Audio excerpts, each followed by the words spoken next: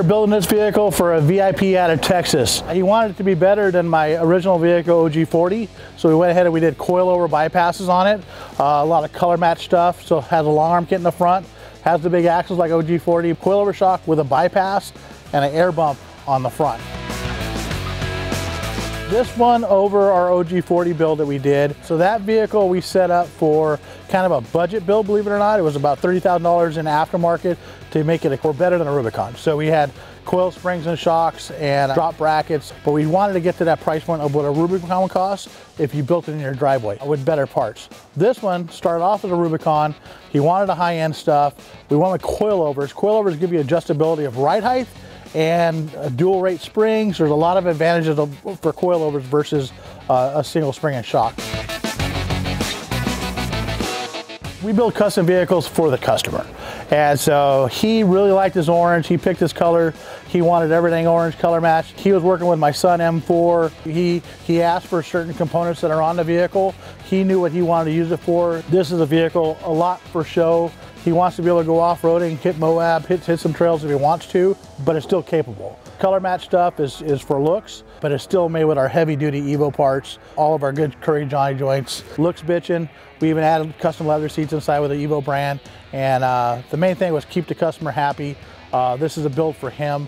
We build vehicles for the customer. I won't do stuff that I don't really care for out of the shop, so it has to meet a certain criteria, so we won't just decorate the cake too much.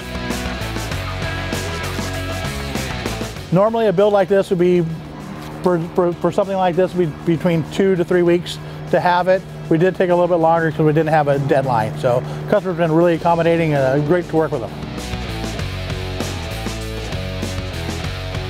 My favorite part of the build is it's a functional vehicle. So this is something that I could go take on any trails out here. If I wanted to go pre-run the Hammers or Baja, we definitely could in the one vehicle.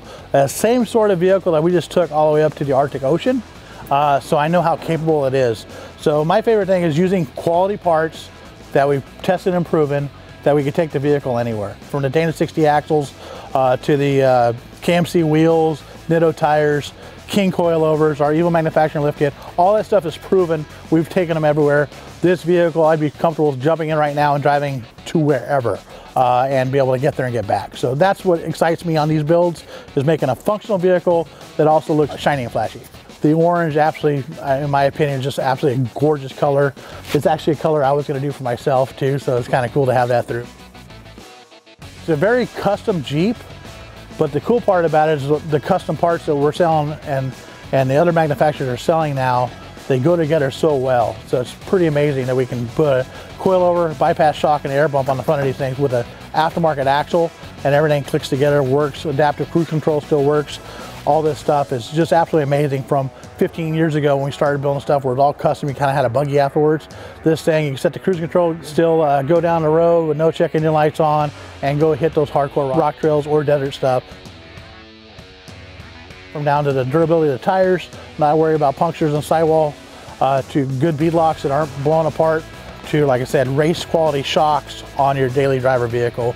So just being a part of the industry right now, it's absolutely amazing to be able to see this stuff just elevate to the next level. Always proud of my guys and the way we put these cars together. Thanks for following, guys. Really appreciate it. Thank you, Drive Line.